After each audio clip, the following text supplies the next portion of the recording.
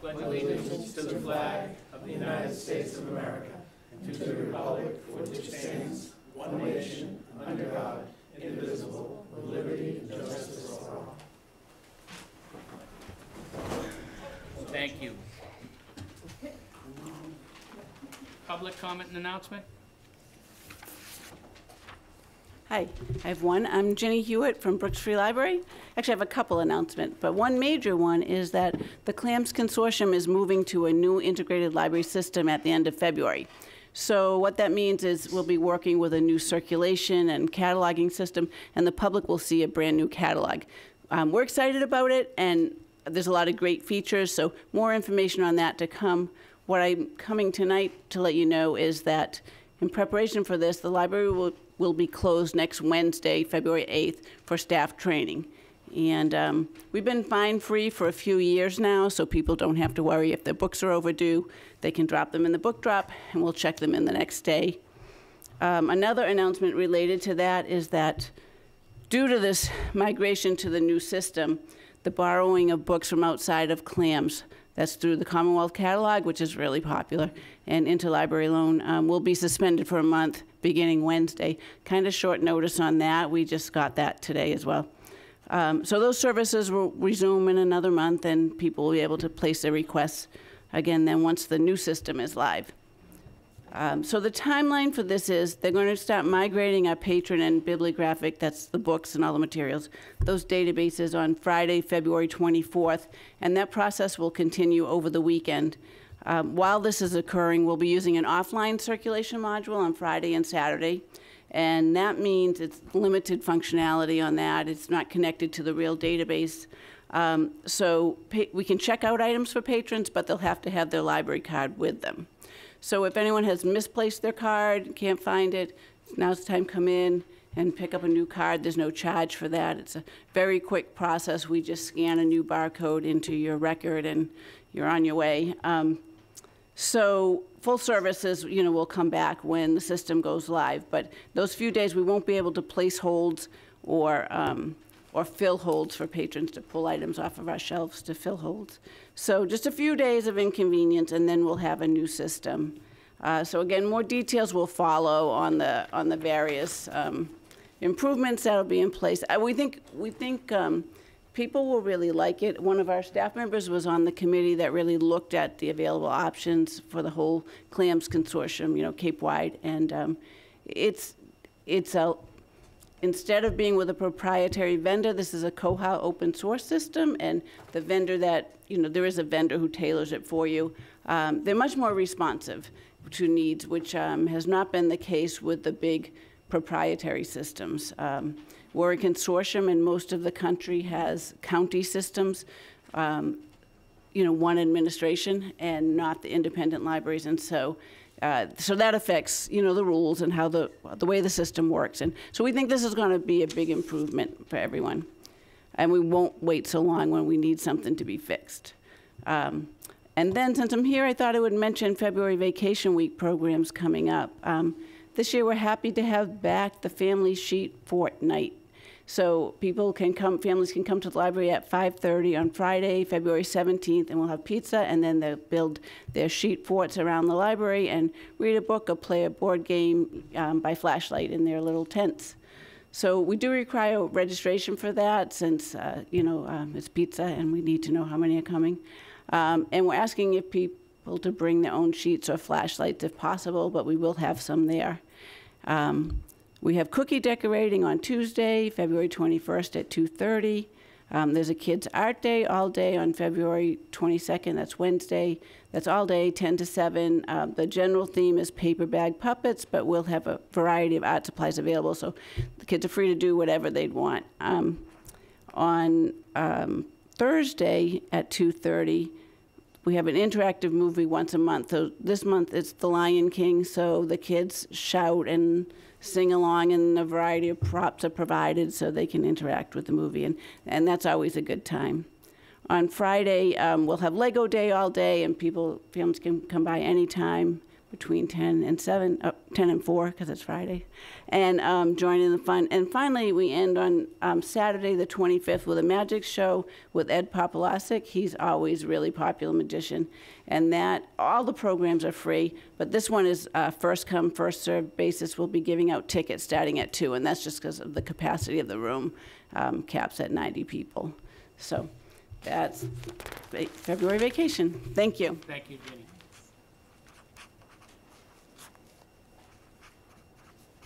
Good evening, Cindy Williams, Executive Director of the Harwich Chamber. Mr. Waystack has asked me to make the announcement this week since he did last week, but we're very excited to be a part of this Wednesday's Housing Huddle, having it at the 204 upstairs in the library from 8:30 to 10. And this is to share with all of the community also how the housing crisis is impacting our businesses. So we have a panel of business leaders, the fire chief, the CEO of Outer Cape Health, as well as the town administrator. And the director of communications, Matt Pitt, will be our MC. And also the guest speaker will be Alyssa, the CEO of Housing Alliance. So we hope everyone will join us on Wednesday from 8:30 to 10. Thank you, Cindy.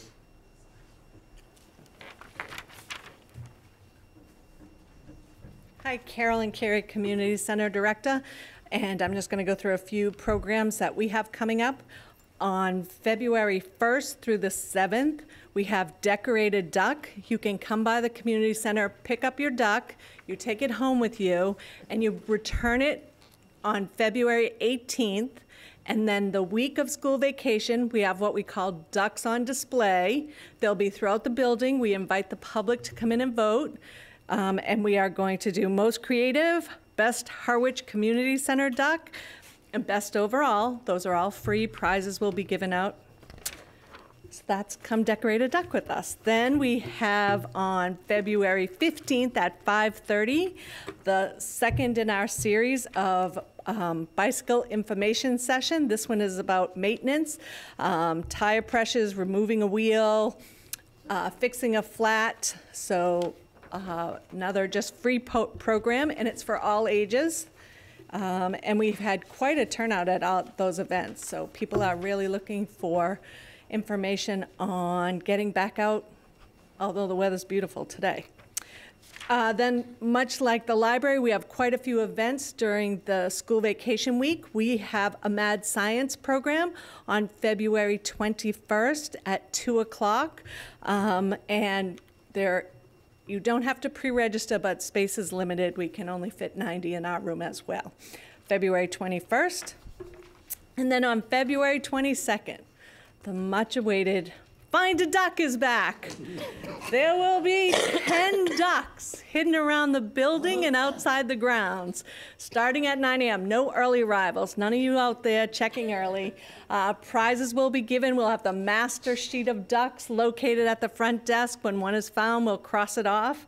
But we're excited about the duck event. The kids have been all searching already. They're not out there yet, but they're having fun.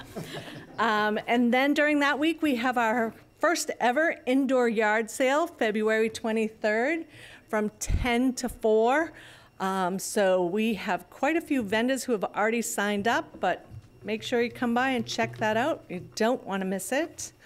And then we are back to our regular programming of Grab a Tea with Me, and I know I mentioned this one is an important one because we're talking about fees and we're talking about time use at the community center before the facility committee presents to you. So we want the public to be able to weigh in on that. So I think that's everything, but gee, thanks for listening. That was just duck. That's a good one. Do we have Check out again now.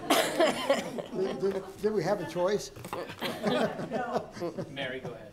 Okay, just to mix it up, I'm going to start at the bottom of the list of vacancies this week. We have openings on zoning, youth services, voter information, treasure chest, real estate and open space, planning board, housing committee, historic district, energy and climate, cultural council, forest, conservation, community center facilities, capital outlay, and agriculture. Thank you, Mary. Anyone else for public comment and announcement? Presentation. Joe, do you want to open this? Thank you, Mr. Chairman. Good evening to you, to members of the board, to everyone assembled here today and those that may be watching on television. In a moment, we're going to hear from our Director of Cultural Affairs, Kara Mawhinney, the Chair of the Local Cultural Council, Bernadette Waystack, and our Executive Director for the Chamber of Commerce. These three folks represent so many folks that have done some great work, and that great work has come to fruition. Kara and I sat in on a virtual meeting this past Thursday, January 26th, where the Mass Cultural Council voted unanimously, 10-0, to recognize not one but both cultural districts. So we now have the 52nd cultural district designations in the Commonwealth, if I get that right. 53rd. And 53rd, thank you, which are the Harwich Center Cultural District and the Harwich Port Cultural District. So with that, Mr. Chairman, through you, I'd like to turn it over to our director and the folks I just mentioned for a presentation. Good evening, Kara Mawhinney, Director of Cultural Affairs. Last Thursday was a very historical moment for the town of Harwich, not only receiving one, but as Joe said, 2 cultural districts. Very long way to getting to this point. So as you know, back in 2018, it started with the Cultural Compact signing, in which we have so many thanks to have out there, which is first and foremost our former town planner, Charlene, and our former chair of the Cultural Council, Tina, whom without those efforts, we wouldn't be where we are today. A special thanks to Cindy Williams, for the executive director of the Chambers, we all know, for her persistence in keeping the idea alive, but also her tenacity with it does not go unnoticed. I'd also like to thank our current chair of Cultural Council, Bernadette Waystack, whom provided much valuable insight as the culture here in Harwich. But then, first and foremost, we have a few artists here with me today. I want to thank all of our 204 artists and the artists within the town who not only helped me once, but multiple occasions host the MCC and show them what Harwich is really about. And that was a pivotal moment for us in town. Last but certainly not least, I would like to thank you, the board. Without your continued support and dedication to the arts and culture, we wouldn't have this designation today. So thank you for that. But to kick things off for the Cultural District, we'll be setting up some times with Town Administration and with Mass Cultural Council, where we will work with ribbon cuttings and sign unveilings in the town. And we will also start with our first community art show, which is going to be titled Kaleidoscope. It's going to be derived from the Greek word meaning beauty and shape. And it is a presence to show the beauty of Harwich and the shape of which all 7 villages encompass the arts and culture. That is to follow by Art Week, which is going to be rising spirits, essentially. So if you look, you have something up at your, and this is going to be our theme. So soaring to new heights, because Harwich is soaring to new heights for Art Week. So we are going to be rising up together, and we are going to be showing our creative spirit in town. And we're going to have all activities. We've started working with volunteers and groups, and so we are going to be hosting a wide variety of programs and activities throughout the entire week to showcase Harwich and what it is. Our Mass Cultural Council partners will be invited down, as well as several state representatives will be all invited to join in on any of these occasions throughout our celebrations. We'll also work with the Chamber, our Cultural Council, to get the word out, to spread the word via social media of everything that's happening. And ladies, would you like to say anything? Since I didn't know I was speaking tonight, other than announcing our housing huddle, as Kara said, it was a long ride here. I'm looking at the selectmen, and I'm trying to remember the picture. I think 3 of you may have been at that signing. I'm not going to tell you which 3, because I can't remember all. No, I can't. But what we went through to get here was just an amazing feat. And to be able to have 2 is unheard of. They don't do it. As many of you that were here will remember, we were pretty adamant because as I beat into all of your heads and our community, we have 7 villages. And we want to really always share the love and what we all have. So to have 2 is just amazing. I'm super excited to be here with Kara and Bernadette. And since I can't remember what else I would have said, I'm just going to leave it at that. Good evening. So sports can be considered part of culture. So I'm going to throw a little sports analogy at you because basically it was a marathon, not a sprint. And special thanks to Tina Gaines. I did reach out to her. I know she's going to watch it. She had a work conflict tonight. And Cindy, they started it, as you know, with the Cultural Compact signing, that pilot program that the MCC did. I just walked in the middle of it. And Cindy and they handed the baton to me. I had big shoes to fill with Tina when I took over for her. She made it easy. And then I just passed it off to the anchor, and here we are. But speaking on behalf of the Cultural Council, our job we're an LCC, and we give out the grant money every year. And we're always looking for new and better ways to get the word out for that to everyone, and to get as many people involved in projects, events, and things that come out of that. So I'm looking very much forward to talking to Kara about the best way that we'll be able to collaborate with her and Cultural Affairs, with the 2 cultural districts, and all of the 7 villages of Harwich going forward. So thanks. And you thought I wasn't done. Actually, I did remember something that I would be very remiss in not mentioning. Carolyn Carey.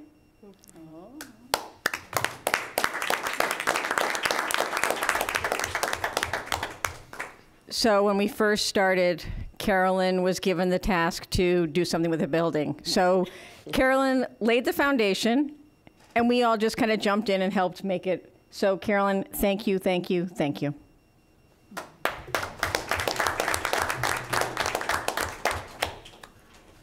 And one last kickoff event, and then I'll present the banner I got sent today, which is we are partnering with the Community Development Partnership in order to provide our first workshop to help creatives and artists in town with networking, business practices, and pretty much any resources that they can do.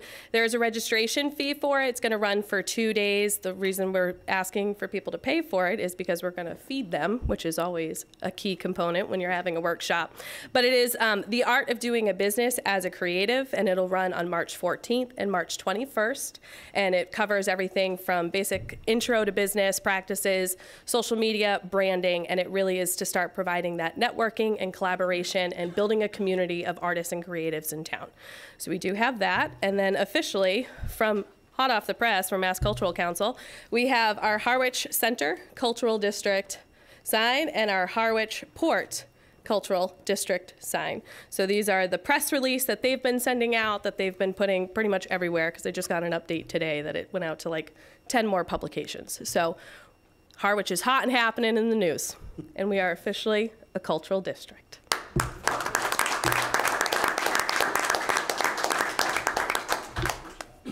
Thank you, Kara, and great news for the entire town. Larry, any comments? No, just congratulations.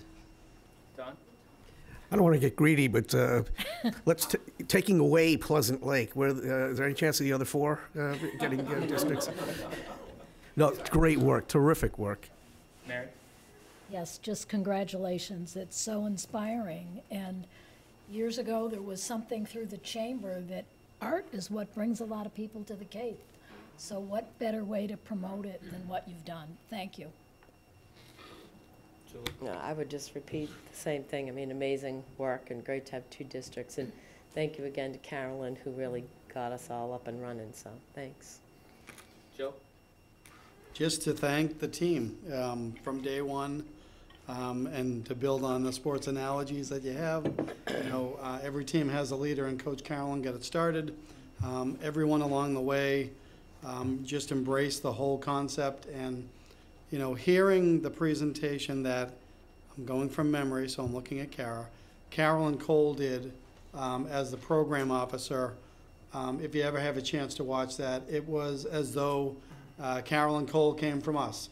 She sounded like the Chamber of Commerce. She sounded like Carolyn Carey, Bernadette Waystek, Karen Mawhinney, everyone that's ever said the value and the beauty of Harwich. So being able to sit through that, even though it was virtual, would have been great to be there in person. It was just a great moment of pride for me, for our town. So again, congratulations to the team. Wonderful, wonderful accomplishments. And we move forward from there. Thank you, Joe. Selectman Howell has asked that we hold the consent agenda until next week. Joe, if we could put that back on? One whole item. What's that? One whole item. Yeah. There's some edits that we're going to make to that. I'd like more time to review it. Before we get on to new business A, if it's okay with the board, I'd like to bring F up to the top. And with the energy in the room and the spirit, I'd like to take on this good news before we do anything else. Mr. Waystack? What do you mean, F? Approve the following Hall of Fame, new business. Oh, okay. Thank you, Mr. Chairman, members of the board, Mr. Powers. I'm ignorant of the process, and I ask tonight, as you look at these two nominations for the Harwich Hall of Fame, that you don't hold that against the two gentlemen who I think who are very well deserving of this nomination. I served with both. Sheldon Thayer, one of the founders of the Harwich Cranberry Harvest Festival, who was a member of the Board of Finance for many years, chairman for many of those years, founder of the Barnstable County Finance Committee. He was a guy who, if you knew Sheldon, when he got involved in the Harwich Community Center building project, he would update everyone every week on Channel 18, and he had his dog right beside him. He was just so proud of that building and this community. Mr. Culver, who was I had the opportunity to serve with on the Council on Aging, was a detective in this community for many years, and Mr. Galvin pointed out my error in saying that I didn't recognize the length of his career.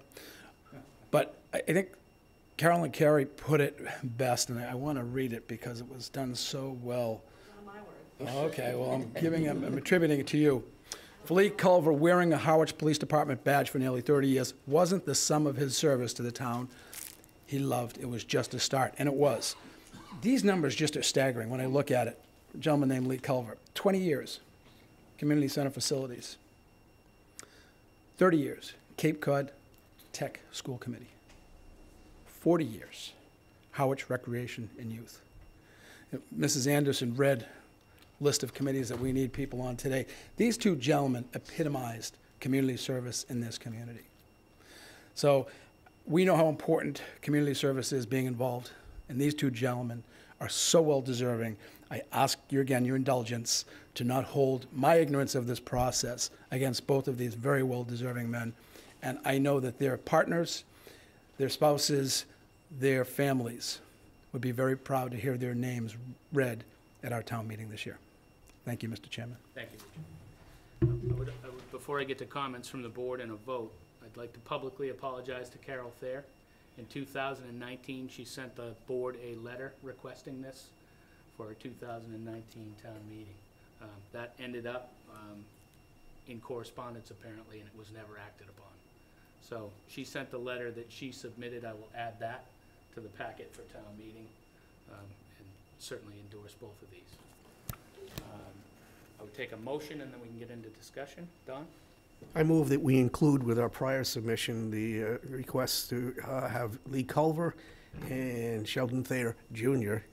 Be honored for the Harwich Hall of Fame at this year's town meeting. Second. Okay, moved and seconded. Discussion. Larry? No, very well deserved. Thanks for bringing it forward. It's a no-brainer. I will say of the two, I probably had more, I'll classify it as direct conversations with Lee than the other. And, but there was no one that did more, both of them just did more for the town. I look back at the community center and what it looks like now. It was the year I moved here. And I compare that to Chatham and some of our other communities, and the design of that, having a youth on one side and Ellis on the other side with a central meeting spot. We're still trying to fulfill that. It was just genius in the way it was set up and how they worked, and they got the funding for that. So I'm very supportive. It's great. Thank you, Larry. Don? Mine's a lot shorter. If you think that Junior was a character, you should have met and talked to a senior. Mary? No, I'm in favor of both, and I'm not aware that there's a time frame, so I didn't even know you were late. So there you go. No, Certainly a policy we need to address. Julie? No, again, I'm in favor as well, and I did know Lee, and he was a wonderful guy, so thank you for bringing it back up. If I may, Michael, oh, excuse me, Don. No, that's fine. I was going to say, that's a good point, because part of, I think, Richard, the issue is that we really don't have a policy, so it's kind of left up in the air of how we proceed when someone comes forward. and that we do need to address. So. Thank you. Don? Yeah, this isn't facetious either. I mean, I wrote Seniors Hall of Fame, and he's on the wall there. Is there any chance of moving them around a little bit so dad and son can be like next to each other? Because I think that's important. Talk to Carolyn. And no, it's important because it shows generationally how people were involved in Harwich. It's not just one person, the family was involved. I do whatever you want. I'll hide a duck. Can we record that? Mr. Chairman, if I can, to Mr. Ballantyne, there is a policy, and it should be submitted in November. I was ignorant of the policy, and it's totally my fault for the delay in signing it. I think your chairman is correct. I think you may want to revisit the time frame of that. People think of it as we get closer to town meeting, and Mr. Powers will, I'm sure, let us know very soon how many days we have to town meeting. 92. 92. But I think it could be more timely if it were wintertime, closer to town meeting than in November. Thank you for that, Richard. My comment was now in a time, but maybe putting some more definition around behind how we support someone or nominate someone. Because as we get older in town, we're filling up the wall. That's a good thing. It's a good thing, but we should probably have a well, that's a bad term. Thank you, Larry. Don, you're all set. I'm all set. All in favor? Aye. Aye. 5-0. New business. A, discussion on removing trustees from the Board of Trustees of the Harwich Affordable Housing Trust Fund in accordance with Article 5 of the Declaration of Trust document. Votes may be taken. I'm going to open this with, despite the narrative that's been painted by several people, this is not about retaliation, this is not about bullying, and I'll speak for myself and let the rest of the board members speak for themselves. This is about dysfunction. This is about 5 years of a trust and not moving the needle forward. And not a committee, but a trust that cannot seem to get it straight and work together. It's not getting any better. It's only gotten worse. Several intelligent people have told me that we should wait and let some time go by and bring this up later after the trust meeting with the explosion or the explosive trust meeting. I wasn't elected to sit on my hands. I wasn't elected to allow things to continue to go on that are broken. And I've taken the time to speak to a lot of people in town, and they think this is broken. Selectman Anderson brought this up. She sat in trust meetings for a very long time, and there's certainly anyone that's willing to go watch the trust meetings, read the minutes of the trust meetings, there is dysfunction. And I think it's incumbent upon this board, at least with 3 of the members that we appoint, or four people that this board appoints, to change the dynamic of that committee and try and get something done. Housing is one of the topics that has been talked about since I started 8 years ago, and that's all we've talked about. It's an emergency, but we're not moving that needle forward. And there is absolutely no symmetry on that committee.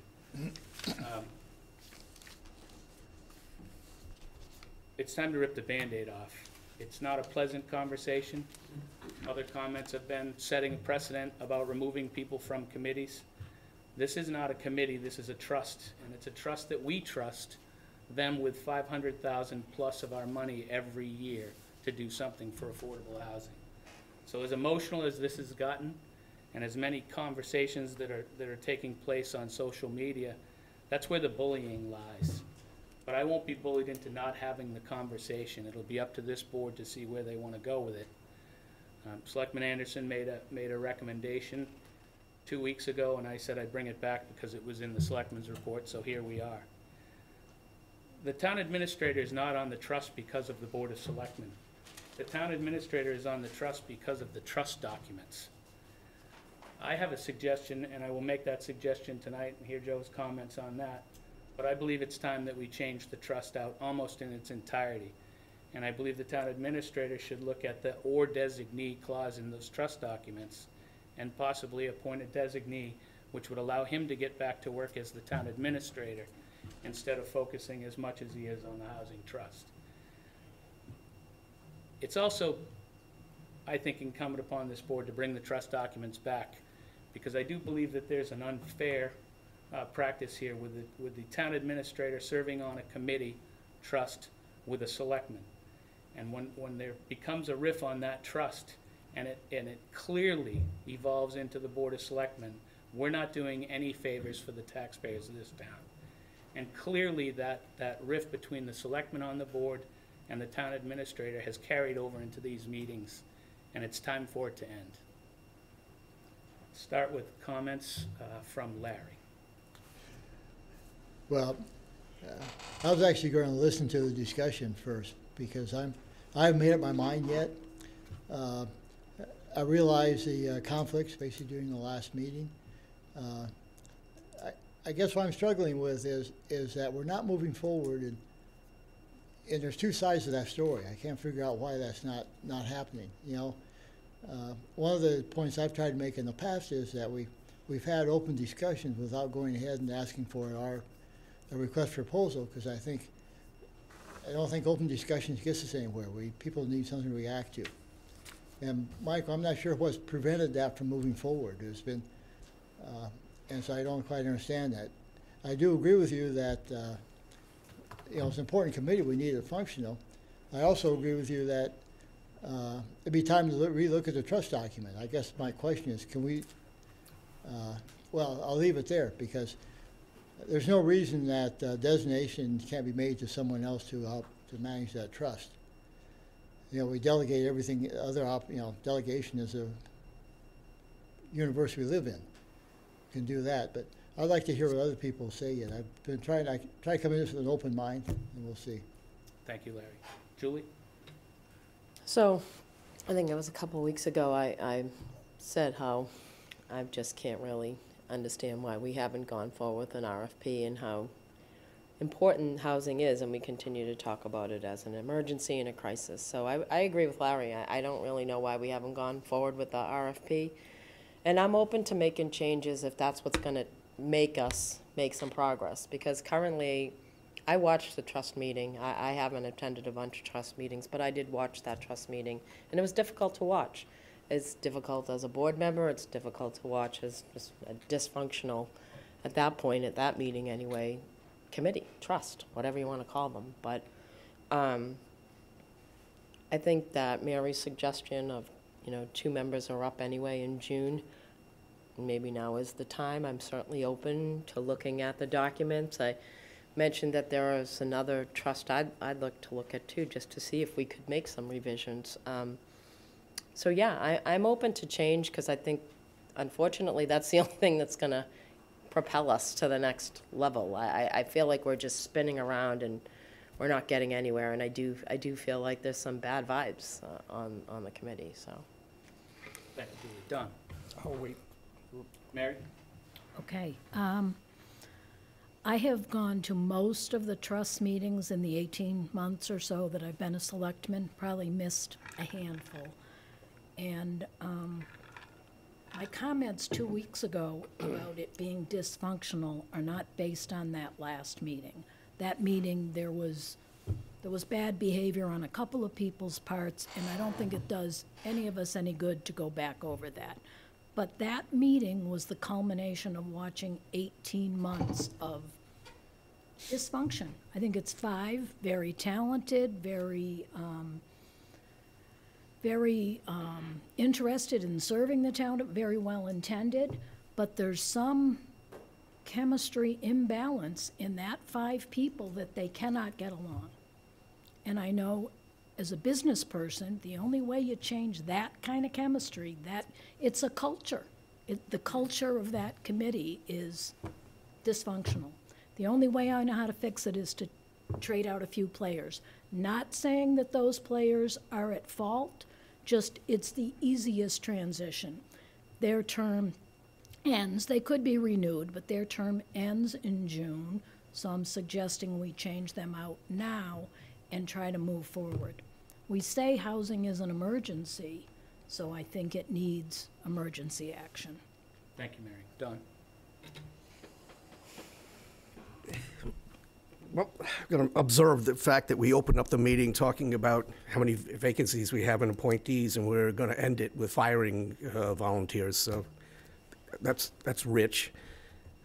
in terms of the chemistry, it might be worth your noting, because we do this all the time on town meeting, that it's 591 days since we went to the closing of the Marsline property. It's been 508 days since the chair was the town administrator.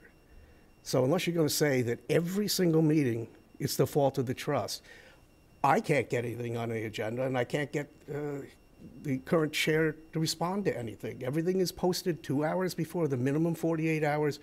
There's no movement. Nothing that we've discussed winds up getting on an agenda. There should be a fast and easy way of doing this, because there's a property that we wanted to flip that we have not had a discussion over in 2 months. But I asked this chair for that discussion, because it would have provided the money to be able to talk about a buy down along with the land to do an RFP at the Marsline property.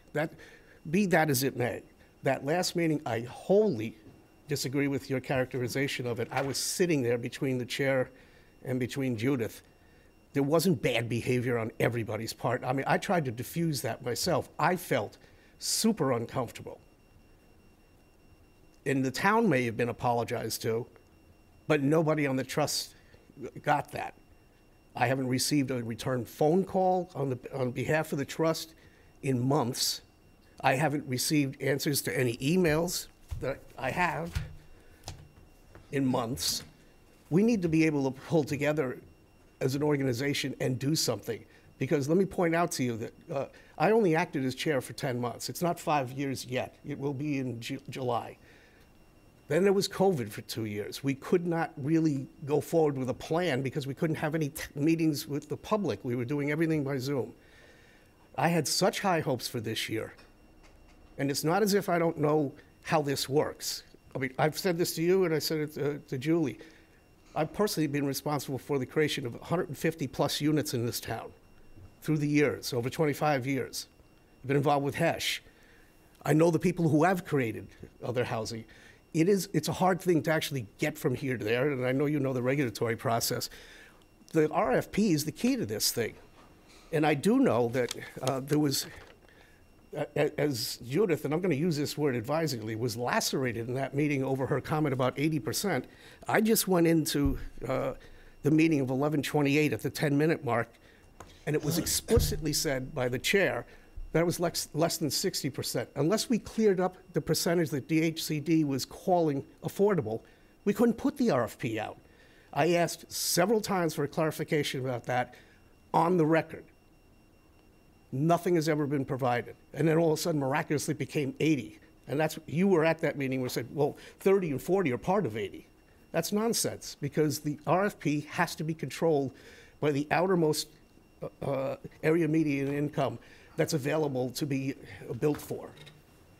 None of this is rocket science. If we could free up the RFP, you're not seeing dysfunction about everybody hating each other. As a matter of fact, the other 4 of us get along really well. This is a question of, it's extremely cumbersome, and regardless of what the chair just said earlier, if you go back to that last trust meeting and you listen, the current chair said, I am a professional who works for the Board of Selectmen. That has always been there for us to understand, that the Board of Selectmen basically controls the trust. If you want to do with this, you can do this. There is nothing in the document that prohibits you. The question is, should you do this? Other towns have this for cause. They don't have this broad, you could drive a bus through it loophole where you can just remove anybody anytime. You start removing people routinely, you're not going to have any trust members. This is hard. The entire process of buying the Marsline property, from beginning where they approached us to end, was 6 months. I consider that a singular accomplishment. Nothing else happened before that because of COVID and because I didn't get there for 4 months in, and Chris kind of waffled around. But again, 508 days since the chair changed. And you, again, do whatever you want. If you're saying that we can't play nice in the sandbox, that's fine. But I expect something to happen in a few months then. Mr. Waystack. Thank you, Mr. Chairman. We're better than this. This community is better than this. If there's an organization one of the mantras is one day at a time. People have bad days. I don't think it's about the last meeting. I don't think it's about 518 days, 508 days. My concern is this, and I'm going to disagree with some people who are very good friends of mine here tonight. It's about the fact that you have members of a trust that were interviewed by your interview committee. You as a board appointed those people to the trust. I just talked about two gentlemen who gave their commitment to this community. One could be tough to work with at times. We had some animated meetings. Set the meeting aside. I think it's a bad precedent to remove people because we don't agree with what they're doing. We've had boards here that members have not gotten along, that members have disagreed, sometimes very vocally. I've sat in a number of committees where people have disagreed. We're better than this, Harwich. We need to get past this. You have every right to do what you want to do tonight. But I think if you remove two members, and I'm not going to get into names, and I'm hoping to God we can stop pointing fingers at each other. And I think you have a right in your reappointment phase in June to either reappoint or find new members. To let members go mid-term is very difficult to do. The people who are watching this, the people who will be reading about this in the paper this week, will find it difficult to sit at a board, to sit at a meeting to say, if I disagree with someone, with either a chairman or my Board of Selectmen, that I could be recalled, I could be fired. I think it's a terrible precedent to set for this community. I think we need to move forward. I'm a housing advocate. You all know I've been working diligently on behalf of housing. I'd love someday to serve on the Housing Trust. I would never serve on it if two people were let go prior to their reappointment. I think the appropriate time, if you want to take action, is when your reappointments are up. I hope you will not take the action tonight to let two members go that you, as a board, interviewed and appointed. And because we don't like the way they have acted, and it's a lot of folks who have not acted correctly, set it aside. Yes, we need to get something done. I've attended the last few meetings. I've watched those meetings, and I want to be a part of what's happening for housing in this community. But don't set the precedent so when we ask people to put their information together for the town to be appointed to a committee, they say, do I want to do this or not? We need to be encouraging people to be a part of this community. Harwich, we are better than this. I ask you not to move forward with this tonight. Thank you. Thank you. Good evening, Mark Kelleher, West Harwich. I'm against removing anybody at this point in time. I think it would be divisive, and especially in view of recent events, it hints of retribution. There'll be a new board in May, either one or two members. In the meantime, this existing board could maybe set up some interim benchmarks I'd like to see accomplished. Maybe they could give some more authority to either the town administrator or somebody on the board to make more decisions and move it forward. I just think now is not the right time. I think we have a lot at stake here. We don't want to be infighting. And as Richard said, we need to move forward. Thank you. Thank you, Mark.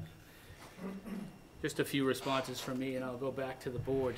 I have a great deal of respect for Mr. Waystack. I disagree with him on this one, and we've had that conversation. This is not a committee. This is a trust. And Don's dates are Don's dates, and Don's statements are Don's statements. I didn't want to come in here tonight and get into it with Don, nor will I. When Don was removed as the chair, he looked at me and he looked at the town administrator. Clearly he hadn't read the documents, the trust documents, because he was never supposed to be chair. Trust documents state the town administrator shall be the chair. He looked at both of us and said, if I'm removed as chair, I will have a hissy fit of epic proportions. That's exactly what has happened. And I believe it's longer that that he was chair than he's saying, but I'm not going to get into dates with him. The trust is broken. The town administrator is the chair of the trust until he designates somebody else, and that's not a board appointment. 4 members are board appointments. Marceline property, we can all debate Marceline property, but we probably should have had a vision for that property and an RFP in mind before we purchased it. Instead, we purchased more land that we already have plenty of, and we've helped nobody with housing. In the past, and what we've done in the past is what we've done in the past. It wasn't until the current chair brought forward how many properties are about to come off the affordable list that they brought those organizations in to see if we can save them. So not only have we not gone forward, we've gone backwards. Don looked at me also and said, good luck getting a quorum. And if I would just tell the public to watch the meetings, look at the posted meetings, look at the canceled meetings, and form your own opinion. But those meetings and that threat was, we won't have a meeting. And the members that he promised wouldn't show up, didn't show up. The trust is broken. And Don, I'm not gonna make this about you and I, because it's not. You promised to do something, you did it, and here we are today. And the town administrator, again, has been put in a position where he's got a board member that didn't even do a performance evaluation because you were removed as trust. And you told me that. You told me that. And again, I'm not gonna go back and forth. Unfortunately, you played it, you played it, you played it, you played it, and here we are today, and it's the board's decision tonight, not mine. And this, Richard, I do agree with you, this is not about one member of the trust. This is about the trust in its entirety. There's not one member that I want to single out. Mary's suggestion made sense to me, because the town deserves to go forward on affordable housing. And waiting 4 more months to look in the rearview mirror of what we didn't do. And I would just tell the public also, the meetings are public record, the minutes are public record, and the trust members' emails are public records. Anybody can make their own assessment if they look enough. And as the executive body of the town, I think it's time that we stop it. It's not a good look, it's a terrible look.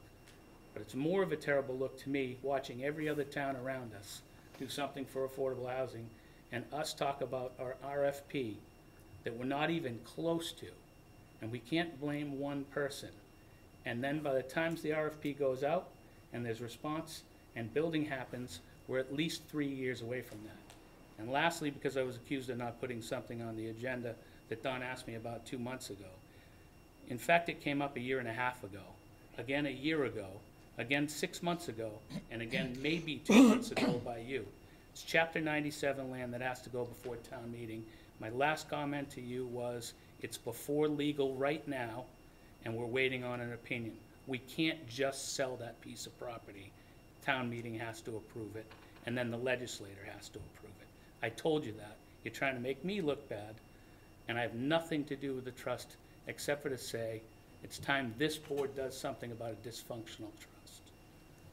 Larry? Donna, do you want to his hand up? Or I can go ahead, because I guess I'm where I started, however, is that it's not clear to me why the trust isn't working. You know, is it 2 members, is it 4 members? I do like to look at the trust document. Maybe some of this activity's cleared the air. I don't know. I don't want to look backwards. What I'd like to do is look forward at this point.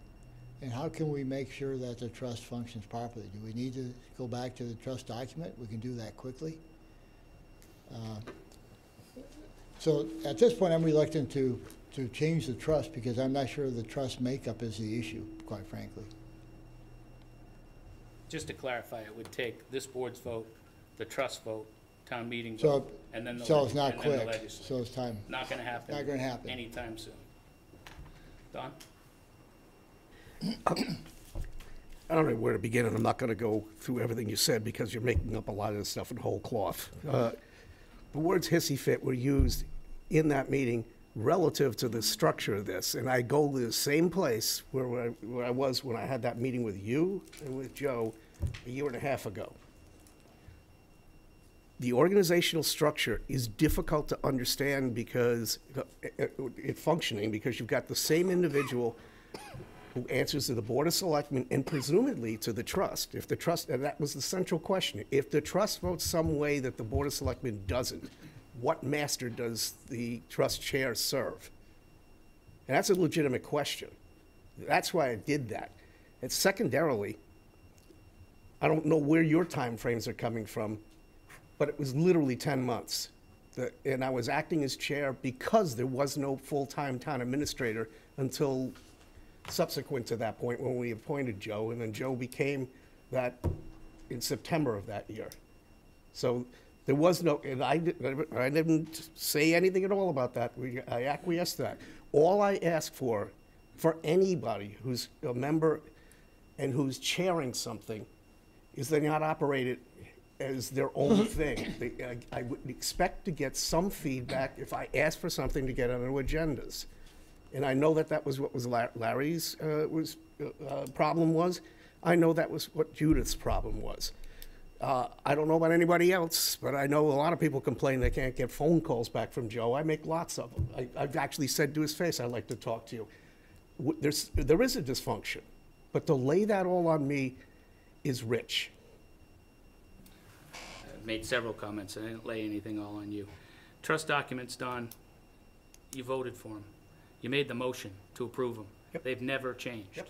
So the time to realize they were screwed up was before we voted on it. If you'll indulge me here, I went back to that meeting, and it was less than 1 minute and 22 seconds. We said that it was exactly the same as what past town meeting, and at that point, I came back on the board for the first time 2 months before that, and actually had this naive belief I could trust everybody. And I did make that motion.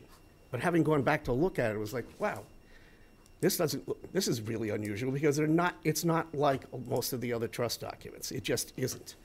And you feel free to go out and look yourselves at it. We're caught up in process, and that was my major concern.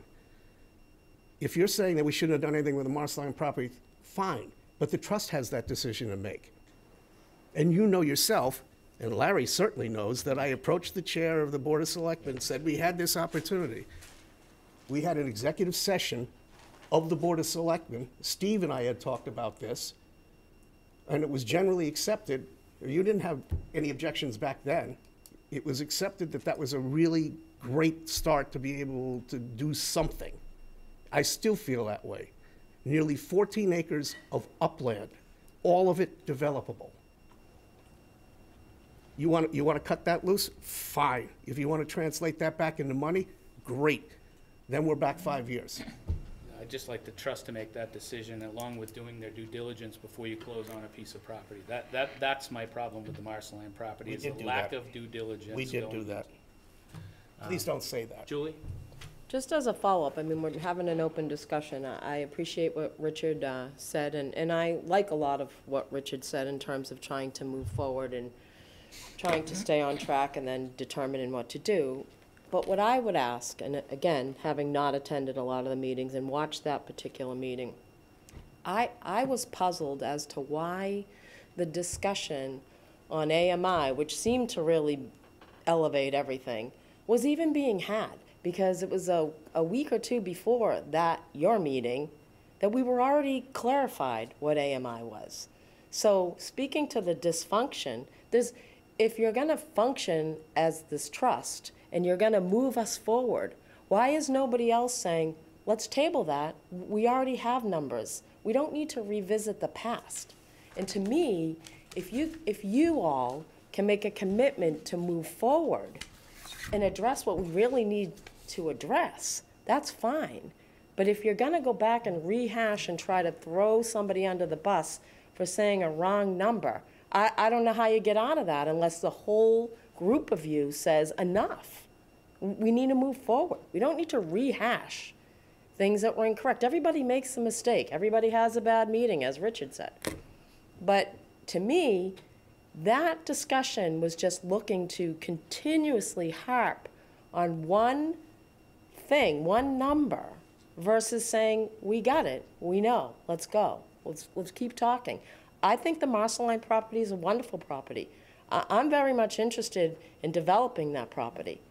So I don't have a problem with that. You know, if we can revise our trust to move forward, to streamline it even better as we go, fine. But back to the question at hand, You're either dysfunctional or you're not, or you're committed to not being dysfunctional.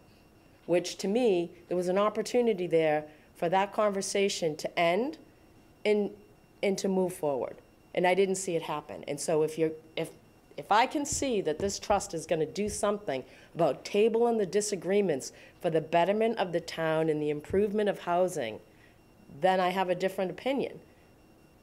But I guess that's my question. Don?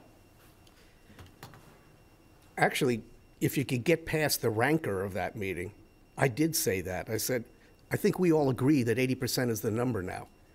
And people started nodding. I said, so why are we arguing over something that we agree with? It's actually in the content of that meeting. But it took a long time to get there. Well, I was kind of ducking for cover. Oh. Mary? Some of this conversation is dysfunctional. We've had this type of conversation a couple of times. We had a joint meeting of the trust and the selectmen. I don't know how many months ago was that? Maybe December maybe 12th. 3 months ago? What? December 12th. December 12th? So not as long ago as I thought. And that was supposed to be an opportunity for everyone to kind of say their piece and move forward, and yet we're still in circular motion. I too have a lot of respect for Richard and for Mark and appreciate your comments. I don't see it changing without changing the players.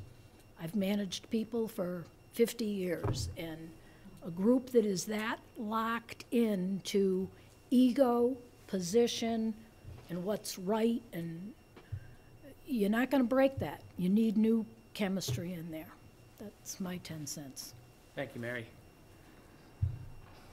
Joe, I'm reluctant to do it, but you want to jump in on this conversation as the chair of the Housing Trust in the position that you're in, as well as town administrator? So I'd like to start with the word no, but I'd like to clarify that. So your agenda talks about discussion on removing trustees from the Board of Trustees of the Harwich Affordable Housing Trust Fund. In accordance with Article 5 of the Declaration of the Trust document, votes may be taken. I've only heard one trust member's name put out there, and it was my name and my title and my position. And I just need to put it on the record for everybody that I'm on very uneven footing here, and I have been for, sorry, I'm trying to do math. It always stalls me. Since May of 2019, when I came here as the Assistant Town Administrator. And 6 months to the day, I was put in the position of interim administrator.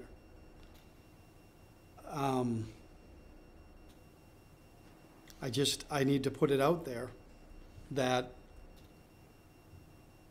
aside from the folks that we aren't serving for affordable housing,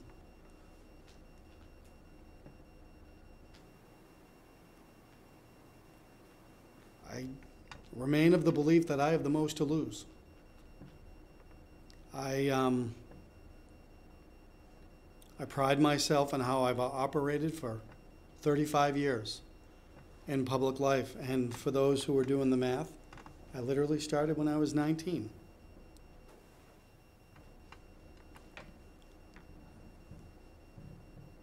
It destroys a part of me to have to make the apology that I had to make. And to be clear, no one put me up to that apology. That was my own work and my own decision and my own action because it required it.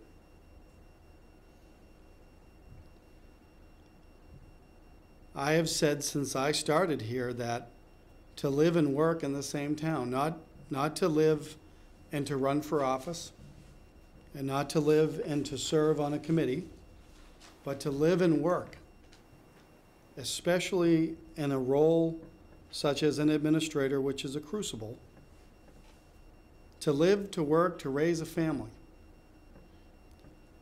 To be at a meeting for your daughter at school and to have your daughter see the front page of the newspaper, first time you made it, in the newspaper, above the fold, in 5 years. And it's because I made an apology. And so to have my daughter go into a meeting with me and see that and say, Dad, what happened? And say, don't worry about me, let's worry about you and get through the meeting. I am on uneven and unequal footing. I will match my statements. I will make affidavits if I ever needed to. But that is the last act of a man who no longer works here. And I do not want to be that person. There is a trust document that was created by the Board of Selectmen of the town of Harwich on July 9th, 2018, and anyone can go back in the record to see what that document was. It's the same one that sits in front of me tonight. Who voted on that, who signed it and who didn't, and how it's been operating.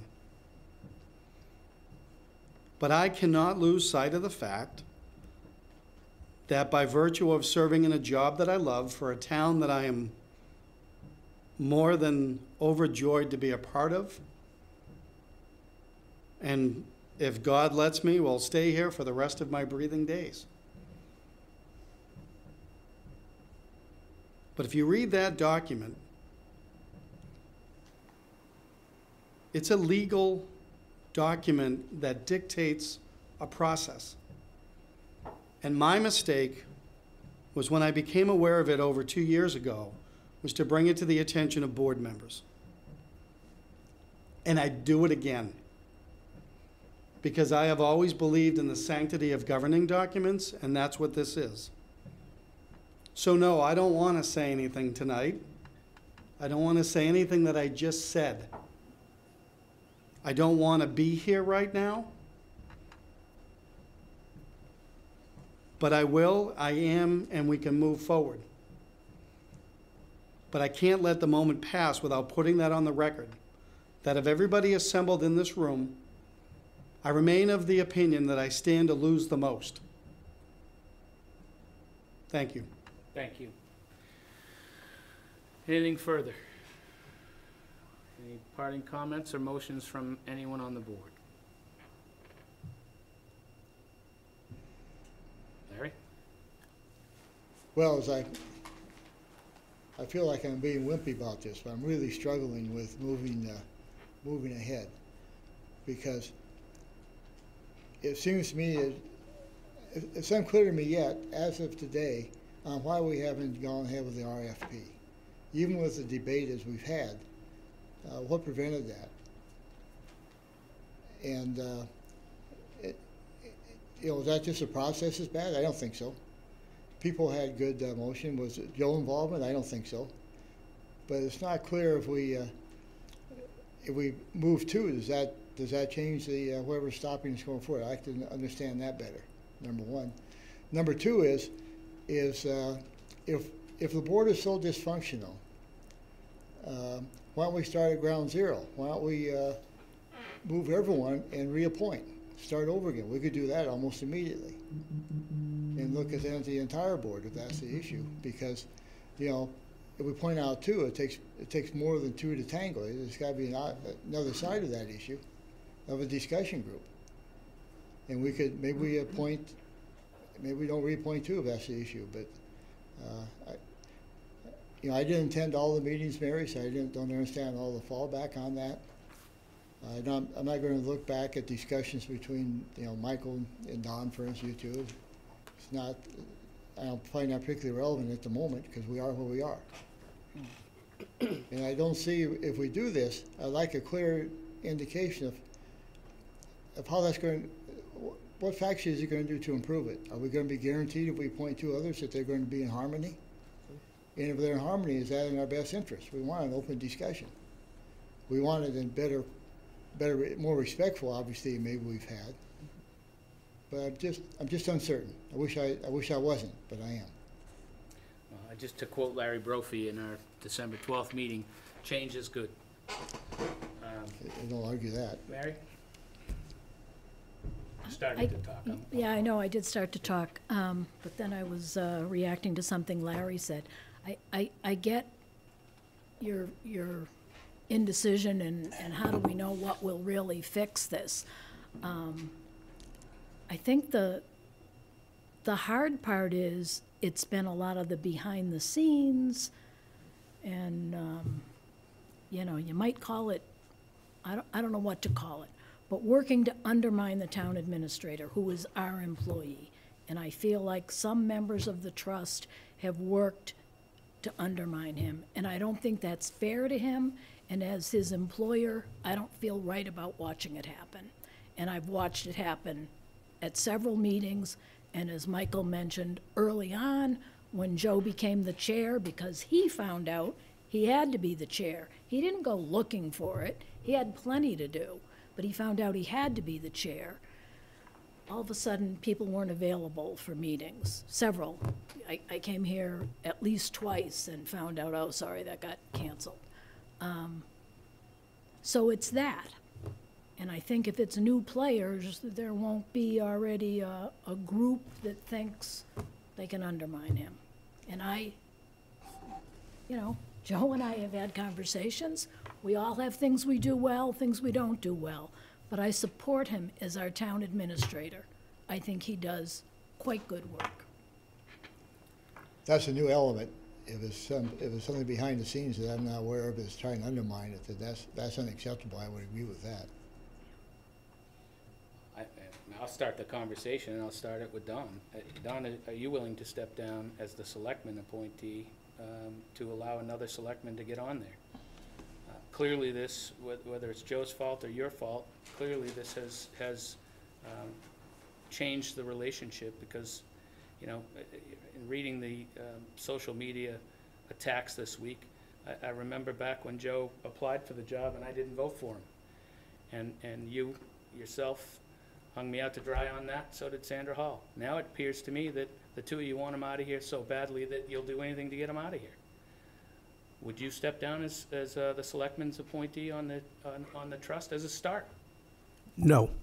You can remove me, because that's really what you want to do, and you've been wanting to do that since April of 2021, when you sent the email that you would step aside to have me investigated. This has been a long-term thing. I can work with anybody. Well, that's an interesting conversation, Don. It's not an interesting conversation. You No, write it is. something and you write it. It is. No, that's great. It is. And maybe someone should do a public records request on all the documents for the purchase and the executive sessions. Sure. Okay. But getting back to the relationship, I can work with anybody. I am as frustrated as anybody, and you two know that from having gone to the MMA about my frustration level about not doing it, getting stuff done, and about things that are impediments. As far as that goes, be happy to meet with Joe, but that's been festering now for 3-4 months anyway. I've asked to see him. I don't have a calendar like the town administrator. It really boils down to when he's got a time to be able to do it. I'd be most happy to do that, but if you remove me, I'm still a selectman, so there's that. Well, that's a great statement for the public, Don. Then I'm just going to jump out. I would make a motion that Don Howell be removed from the Housing Trust. I'll second it. Discussion. Larry?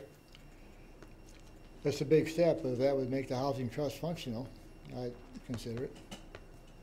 And Julie? Don, I hate to say that, but Yeah, I feel the same. I feel, you know, I've heard of this dysfunction behind the scenes, and I don't like to hear that that's true either. And the same token, you know, Don, you have an opportunity to improve a situation if there's this other stuff going on, and Joe doesn't, because he's got to be part of the trust. And so I find it unfortunate that we'd be forced to end up in this route, but as much as I struggle with trying to, you know, remove people, or as the other two, you know, both Richard and Mark, you know, I struggle with removing people from committees. On the same token, I struggle with the idea that we've got this trust that is really our power to move forward, and we cannot do it. Then we have an opportunity to have a discussion about whether you're willing to come, you know, off of that to improve that situation, and you're not willing to do that. Can I ask why? A couple of reasons, but primarily, you guys just appointed me this past July, reappointed me.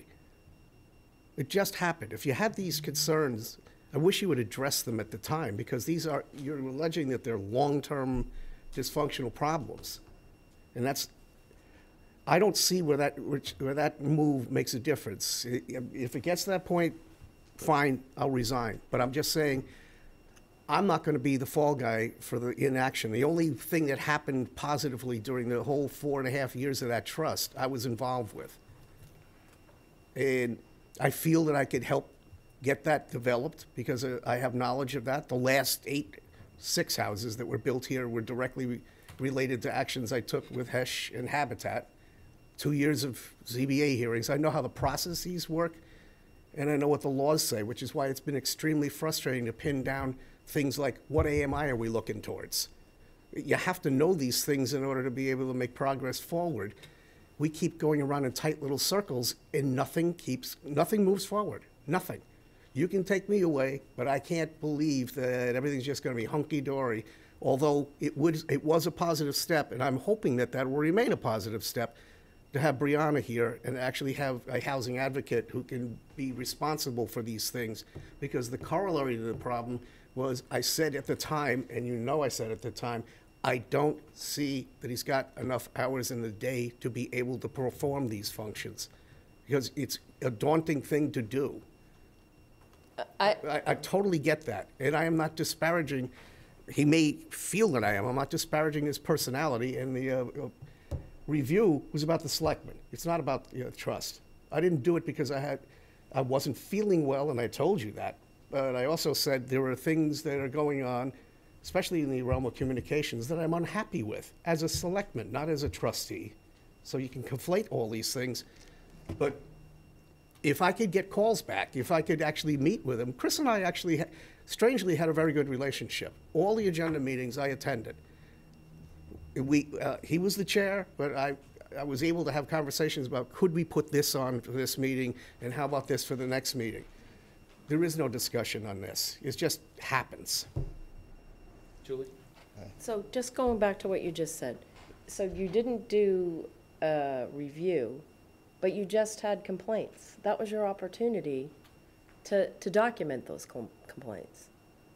So that is your job as a selectman. I had bronchitis, and I've told you that. No, but I'm saying there's no reason you can't submit it after the fact.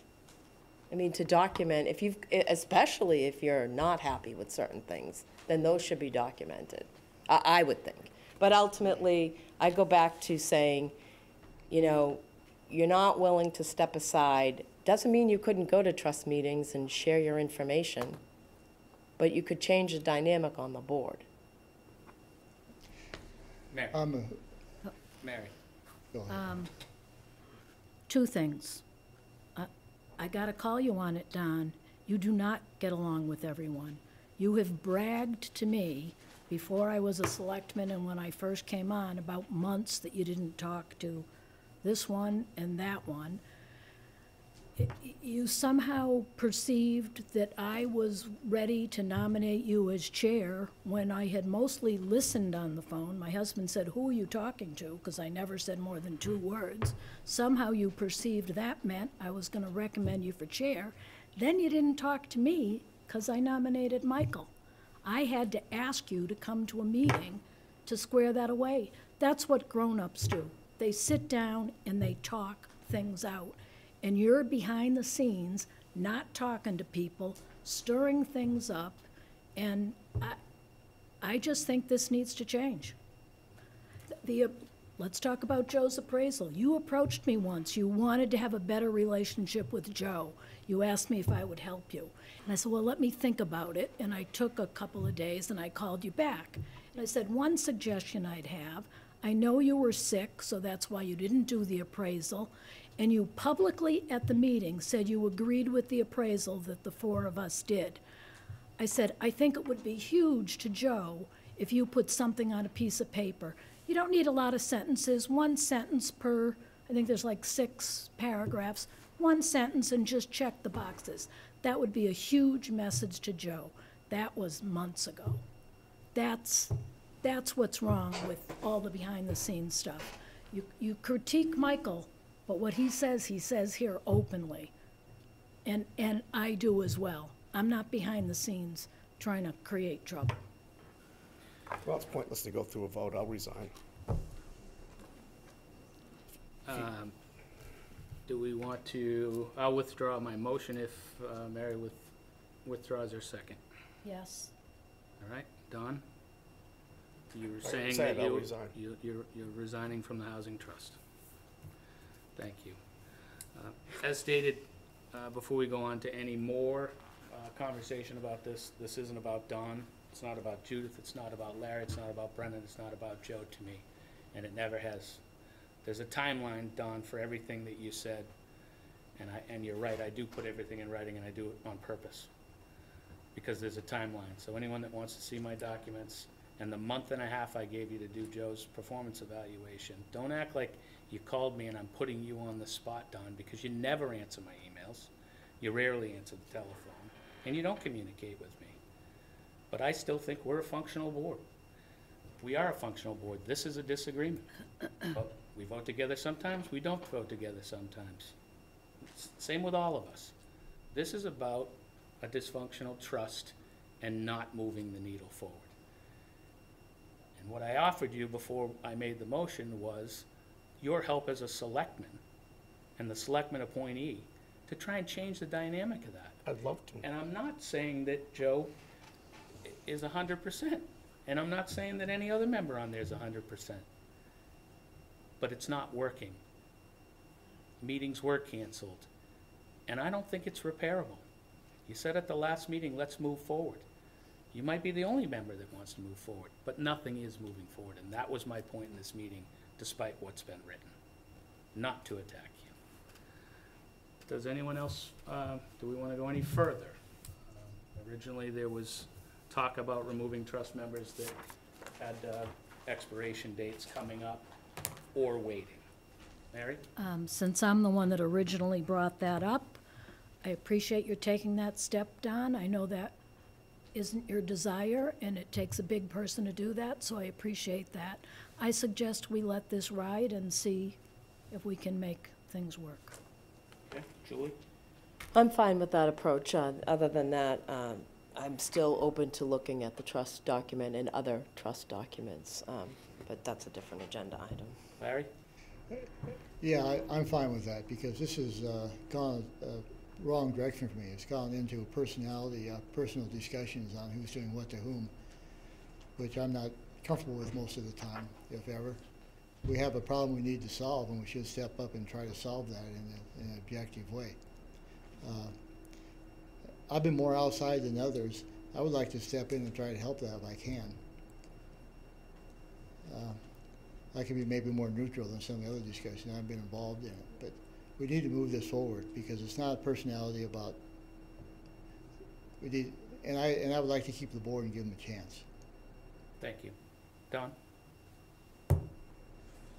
My only comment or suggestion would be to the interview committee, Julie and Larry, and that each member of the trust gets brought in and we have a conversation about how the meetings are supposed to go.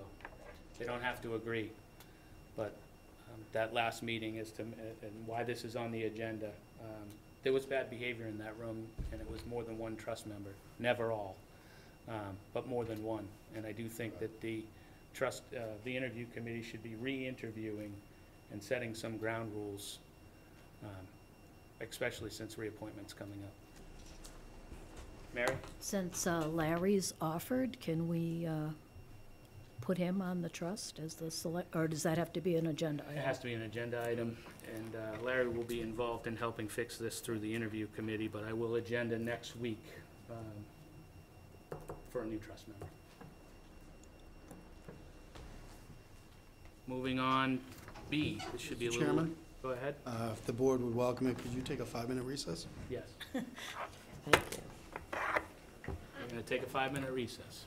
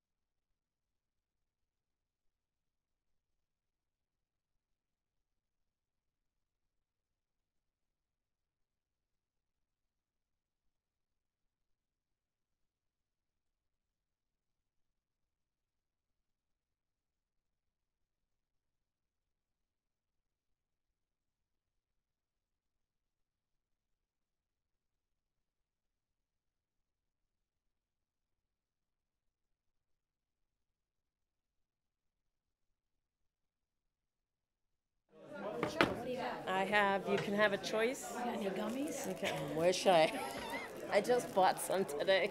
Yeah. Would you like, this is what kind of soft. That one? Thank you.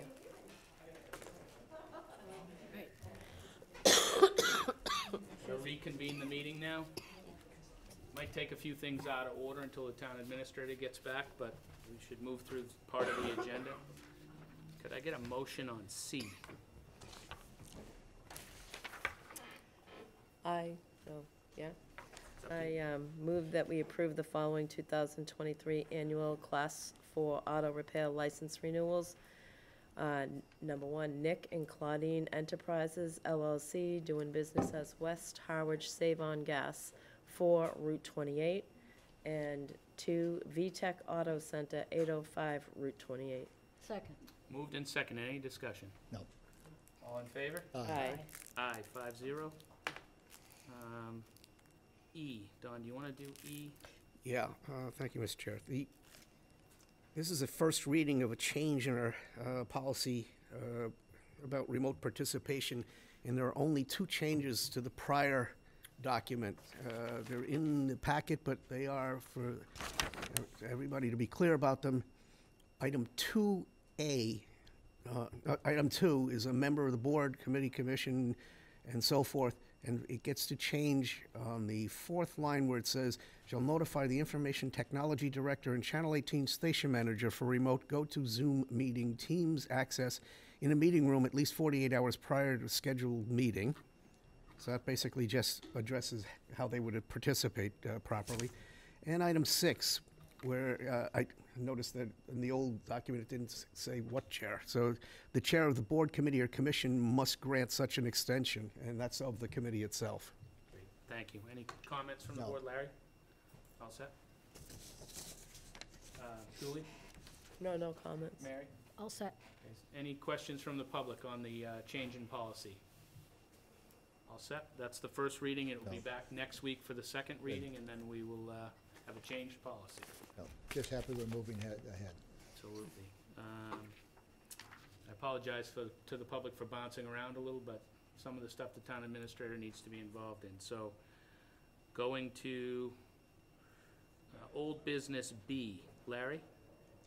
This was a vote, this was to expand the Harwich Accessibility Rights Committee from 5 full members and 2 alternates to 7 full members with 2 alternates. Go ahead, Right. Larry? Let me just remind you of what the meeting was before. The Accessibility Rights Committee, I guess 6 weeks ago now, asked me to see if they could expand their committee from 5 full members to 7 full members, still 2 alternates.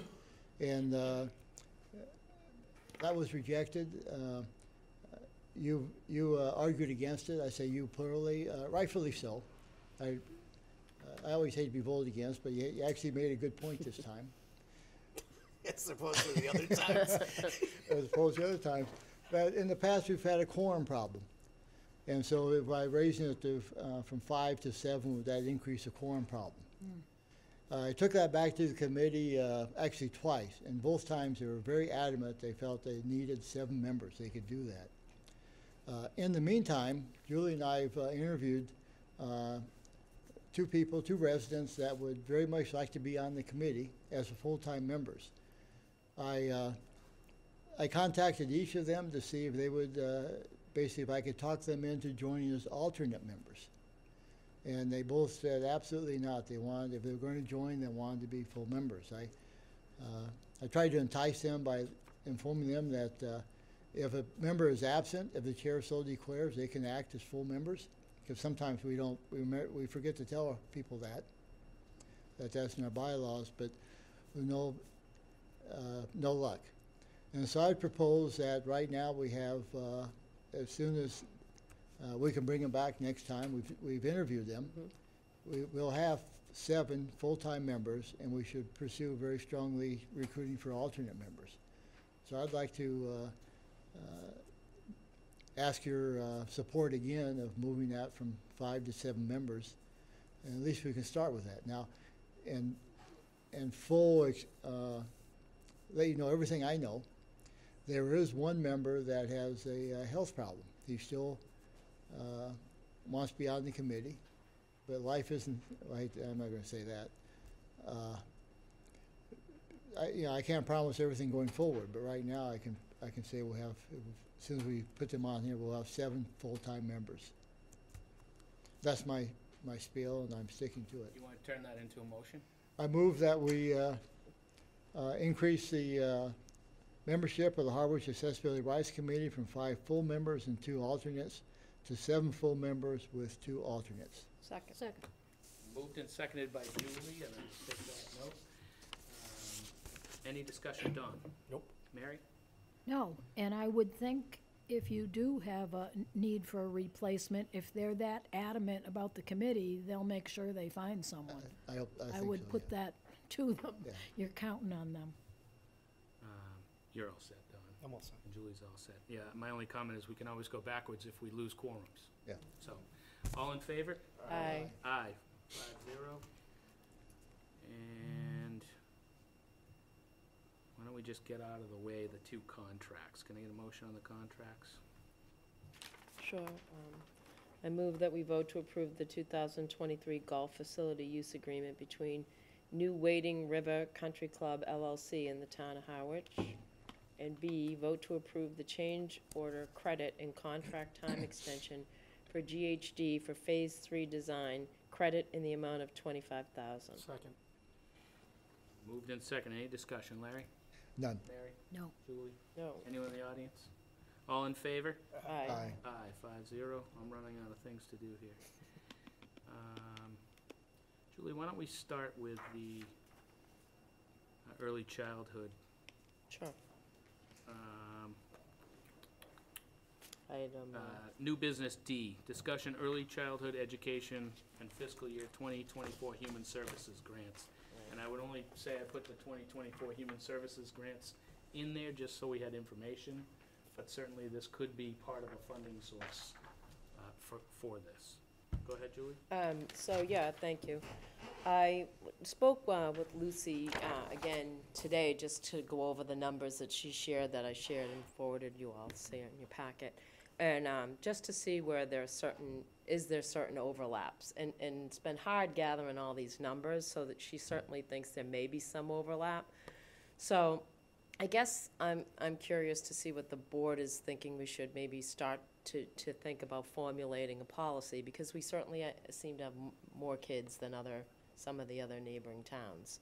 So maybe we look at a lower number.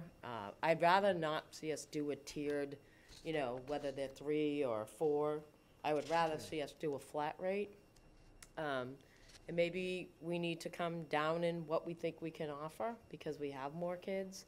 Maybe we need to look at an income limit. I'm throwing all of these things out there because we also can consider, and I did let Lucy know that last week you guys voted to execute the contract for the application for the Bailey Boyd Yeah. too. So there'll be she's got applications going out to families, so there's some monies there that could help. Right. Now, the only other thing on the human services stuff that we have in our packet that I want to just be careful on is that we look at maybe is there other ways in there to fund certain parts.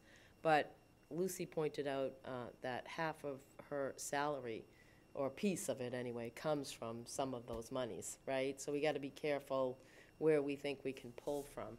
But bottom line, just so the public understands again, that this is an endeavor that we as a board could make a new policy to come up with funds that would help early childhood education for the kids, that from 3 to 5 in nursery schools, to help defray the cost so that parents are able to work more and have an offset for the amount of money it costs them for childcare. And I see that twofold, because not only are we helping the parents financially so that they can better their incomes and et cetera, and hopefully afford rent or buy something, which would be great to stay in town, but also we're helping our school because the kids they're getting a better chance to get educated prior to getting to kindergarten, which makes the work of our teachers a little easier, that they're coming in with some sort of educational base, and hopefully being able to help families means that maybe the kids could go to school even, a few more days, longer days, whatever. So that's really the nuts and bolts of what I'm hoping we can achieve. And our numbers, and and I should say that Lucy's title is the Monomoy Family Resource Coordinator for both Chatham, Harwich, and Cape Cod Children's Place. So, currently the elementary school, all the preschool stuff that happens at the elementary school, it's only half days. So you're either morning or afternoon. It's not full. So if you even got into that, you still need probably more childcare, and nursery school education. So anyway, I think for now, we've got enough kids and stuff that I would like to see us stick to the 3 to 5. I don't know how the rest of the board feels, but anyway, that's sort of the starting point. Thank you, Julie. Discussion. Don? Thank you, Mr. Chair. Julie, did you have in mind everything like daycare and preschool, because they're not the same thing?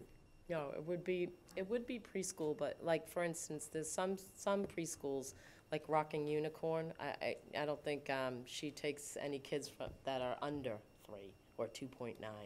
Some of these are different, and that's why it's even broken out about, whether it's 0 to 2 or 3 to 5. But it's portable. I mean, that's what it's basically asking. It's portable, because there's a children's place, there's a children's center, there's different places. As long as they were Harwich families, yeah, and they could go outside of town, they'd have to, because there's not enough daycare providers. And they bring the money with them. Right, and the money would go with them. And as I understand it,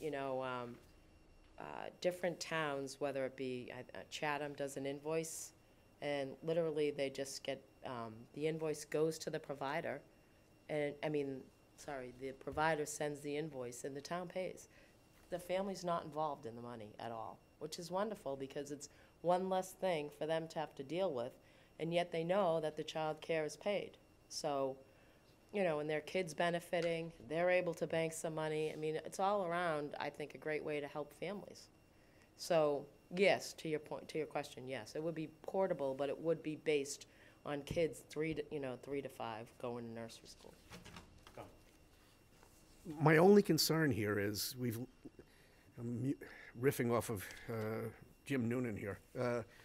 We've been level funded in this for a while. It's kind of like picking which of your children you like the best. If you start balkanizing the human services grants, which haven't gone up, and yet the need for those services has gone up, especially during COVID. Right. There's a lot of places that are sucking wind because we either semi-open or weren't open. If we start taking away, some of that funding from this, especially in here where we have the kind of colossal free cash that we got, I'm not sure that we're ever going to get some of these things back again, because I can't believe that everybody who's getting those grants is still going to provide services with no money. And Don, I only put that in for a conversation point, just because we have them, not suggesting that we take it out, just an idea. Well, just as someone who works with charitables, I'm just saying, to say that, well, you're going to keep giving us services even though we're not going to keep giving you money, I think is overly optimistic. I really do. Larry? Thank you, Julie. Well, I think obviously you have to work out some more details. But I think our issues, at least for me, is not the details. I'm leaving that up to people that are smarter than I am on childcare. Our issue is how do we, as Don has indicated to Michael, how do we fund it? Right. So as quickly as we can come up with some estimate of what the funding is going to be, so we can talk about the sources. I think that's our discussion. Exactly. I don't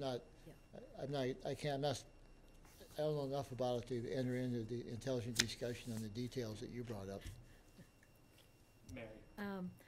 The other thing, I know you said some towns do it income-based, and I would suggest where we're trying to find money for this, and we're starting, that it should be income-based. Not that every parent couldn't use help. Right. But maybe we have some type of a scale. I think we need numbers to know if we can make it work, and probably Anne Marie and Joe to tell us if it can work.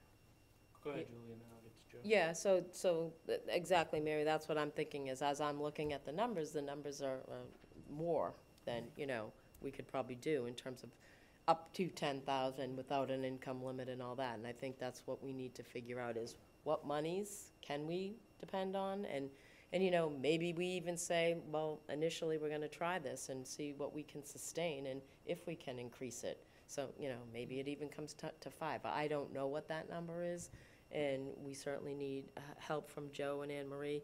The other thing I would say too, though, is, and again, this doesn't solve it as a budget issue, so I'm not saying that, but we did learn at MMA that opera money could be used for nearly anything now. Almost, So I'm just saying, like, if we needed to say, okay, well, next year we could do blah, blah, blah, but this year, maybe we could use some opera funds to sort of block that hole that we're seeing. So I'm open to whatever we can do and in whatever way we can draft this so that we get it to this town meeting. Mary? And to Don's point, maybe a piece of the free cash, if that isn't all spoken for. Right. Again, that's a 1 year, well, actually, I think we're not supposed to use that for operational. No. No, we're not, Right. right. I'm not sure if this is operations if you're subsidizing a stipend. Okay. You're not obligated to do it every year. But the point is that we have to be careful what we do this year because people expect it for That's right. outlying years too. Right. So we can't look at just this 1 year. Right. So, I initially brought this to the board saying, other towns do, and not every town's the same, but I go to 10,000. It's in Chatham, they go up to 10,000. It's not automatic, but if you're bringing your kid and you have those funds, those bills, they'll pay up to 10,000. Unfortunately, childcare is super expensive and there's not enough of it.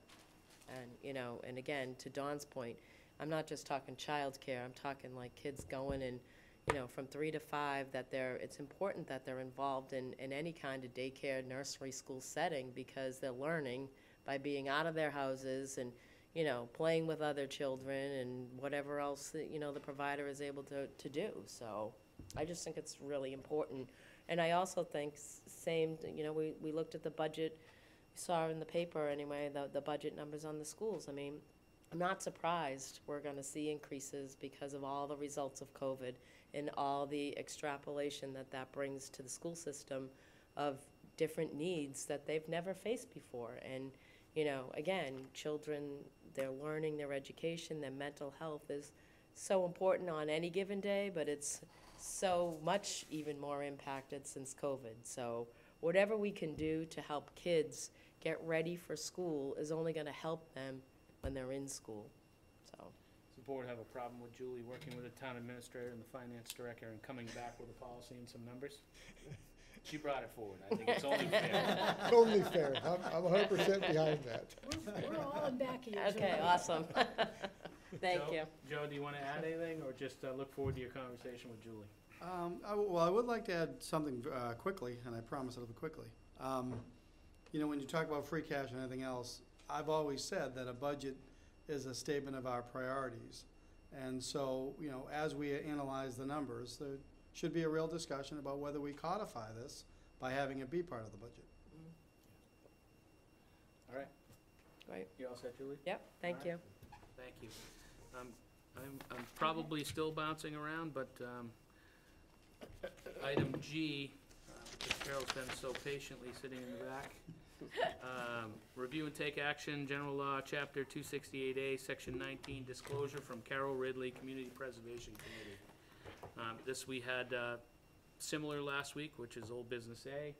Joe, you had some comments on this, I believe, or suggestion? Suggestion, well, first of all, the comment is to Carol and earlier to John Ketchum. Thank you for your service and for going through this process. Unfortunately, in the Commonwealth, with changes to laws and all that, these kind of actions are now required. But I want to emphasize that what Ms. Ridley has put in for her application would be the recommended action, meaning she's planning on recusing herself from the portion of CPC that deals with the application, AKA the bucket. And I think that's more than appropriate.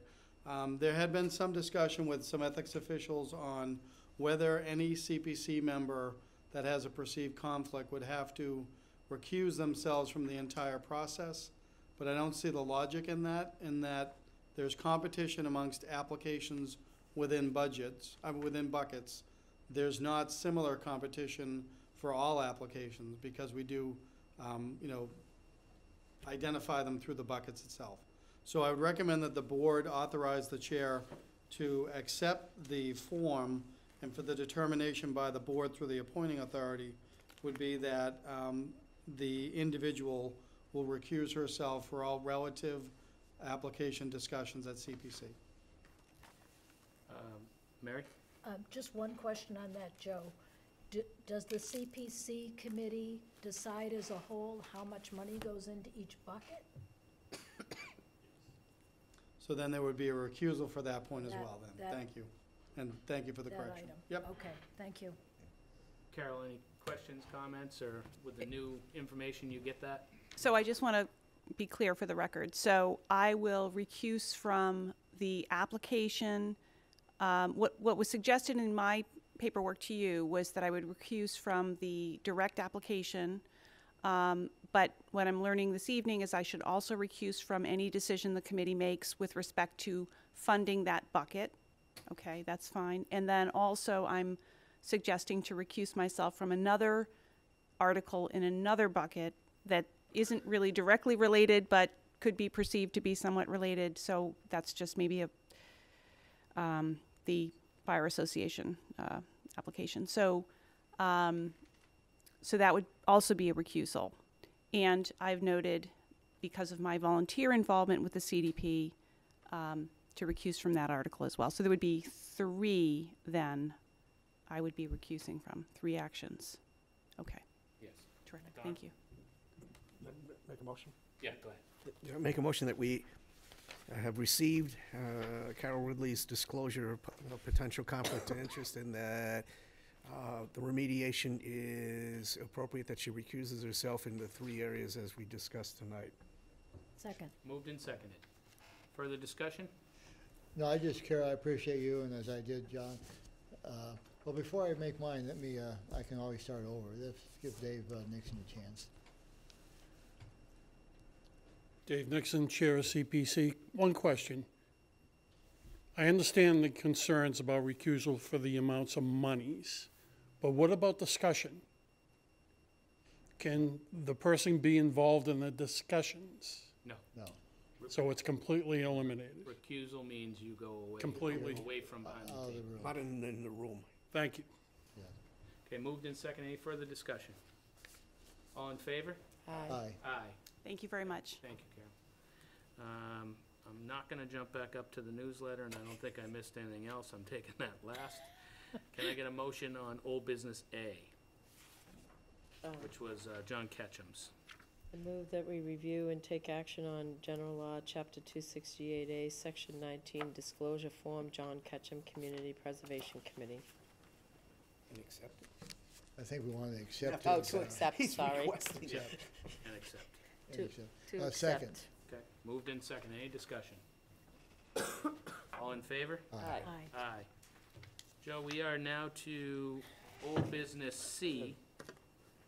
Discuss creating a 2023 annual town meeting article for Judah Eldridge. Will you just tell the board where we're at with that one? Certainly, thank you, Mr. Chairman. In your packet, you'll see under old business that there is material dating back to the original article. So having worked with council in preparation of the public hearing, as we talked about at an earlier meeting, the snag that we've hit upon is the original article had an appropriation not to exceed $369,000, and we were hoping to rely upon what was referred to as LAND, or land grants. The town did make an effort to receive those grants, but they were not successful. So the only money that the town has available is the net proceeds for that article. And the difficulty now becomes with, there either needs to be an updated appraisal, which I would not recommend, or if we don't go with appraisal, we go simply by the assessor's property card. And the assessor's property card, as you can imagine, where values have gone up over 20% on average in Harwich, shows a value of over $700,000. So we need to find a way to fund the entire anticipated takings based on the assessor's property card. So presumably that would be an appropriating article at town meeting. Don? It's just very disappointing. Shows that we have to take action like as soon as town meeting happens. But I'm not even sure where we're gonna come up with that kind of money to put in reserve. And this would be an appropriation with the same telling town meeting that we're not spending the money, we're ultimately gonna get it back. Yeah, but the Unless public somebody needs, comes forward. yeah, the public needs to understand though that we have to sequester the money for a period of time. So even if they get it back, they're not getting it back tomorrow. We have to actually hold this aside as if somebody were in front of us. Joe, you might be able to tell us, before we get to the rest of the board, how much money do we have invested in this project so far? I wouldn't be able to tell you that because we haven't tabulated all the costs related to legal. Yeah, so It was more that we know that acts related to the article were funded through the article. So 369 was a gross number, and the net number, I think, is around 350, separate from all the other costs that go into it. Larry? No, I don't know how much to add to that, for your discussion. I don't know how we, because in the short term, it's real money we have to take away, so, and we've almost doubled from where it was from the appropriate, so it's not even close. My question is, what's the difference, what was the appraisal for? Was that a lot less than the assessor's value? Yes. I didn't hear the whole thing, I What apologize. was the original appraisal? The original appraisal? What was the amount? That I don't know, but I can go back through the files. What we do know is, we've done appraisals in this new market, so to speak, where we were expecting it to be one value, and invariably they come back at a much higher cost. So the expected appraisal, we would expect that it might exceed the property card of $700,000. Nothing more. Thank you, Mr. Chair. There's two things that we shouldn't lose sight of. One is the CPC, because they wanted this process done. I believe they wanted this done for several years now. But the other part of this is an extraordinarily important piece of property. That's why we took the move in the first place. It abuts the DCPC6 Ponds District. It's well worth protecting. I mean, it's just a question of how we get from here to there. It's really daunting that it's costing that much more, but it's not less worthwhile than it was yesterday. Mary? And it's not going to get cheaper.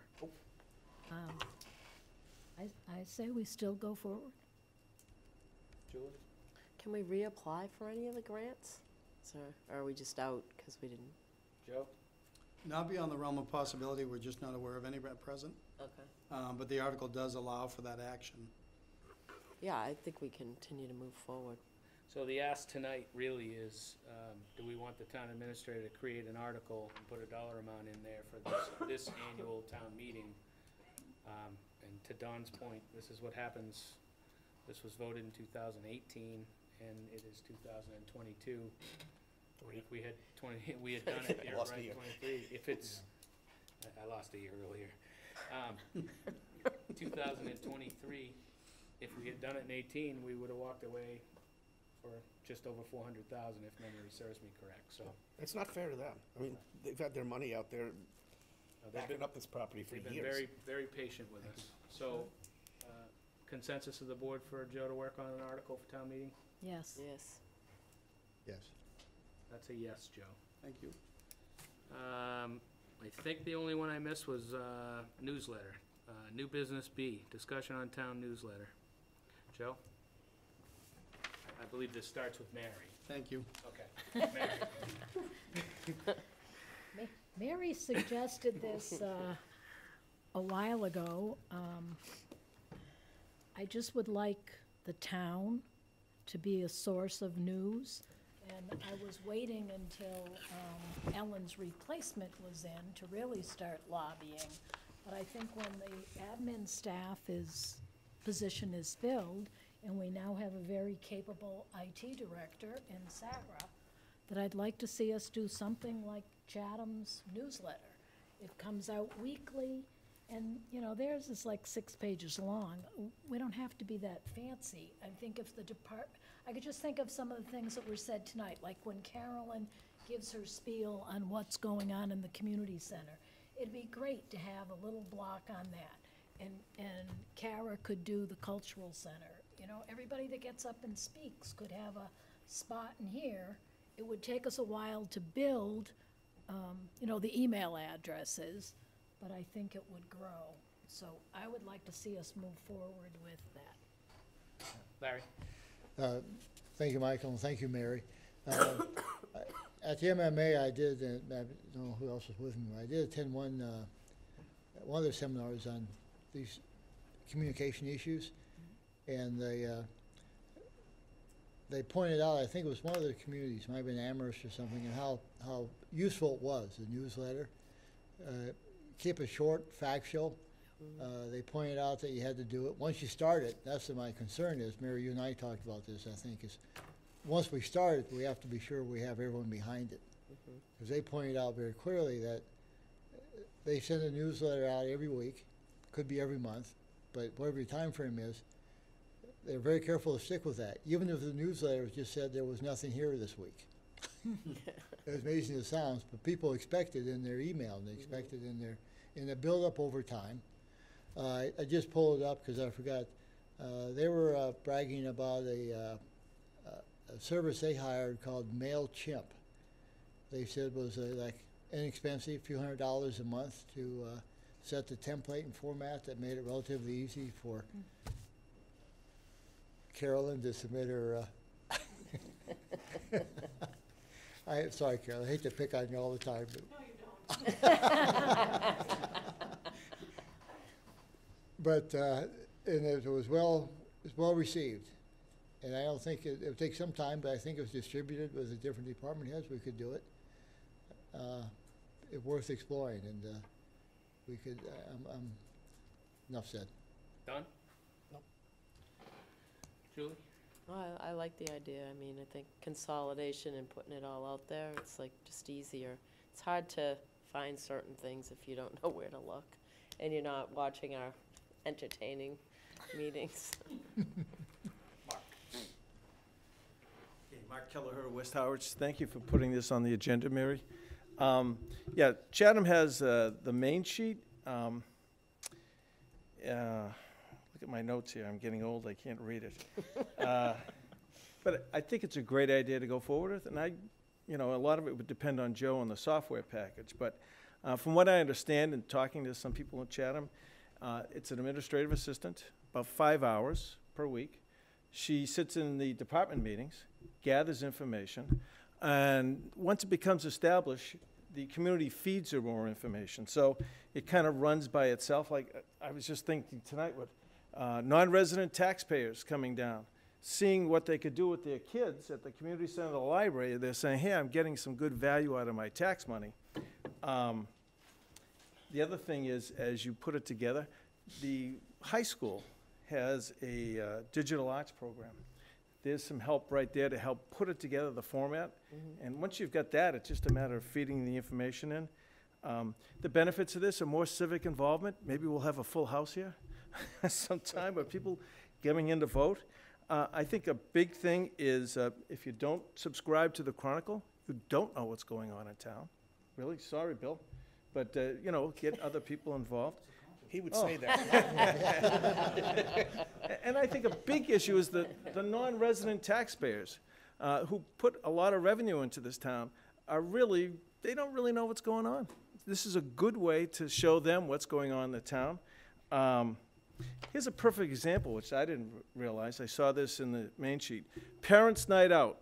The Monomoy Regional High School class of 2025 is hosting an evening of Monomoy parents to drop off their children in grades 1 through 5 while they enjoy time alone this Valentine's season.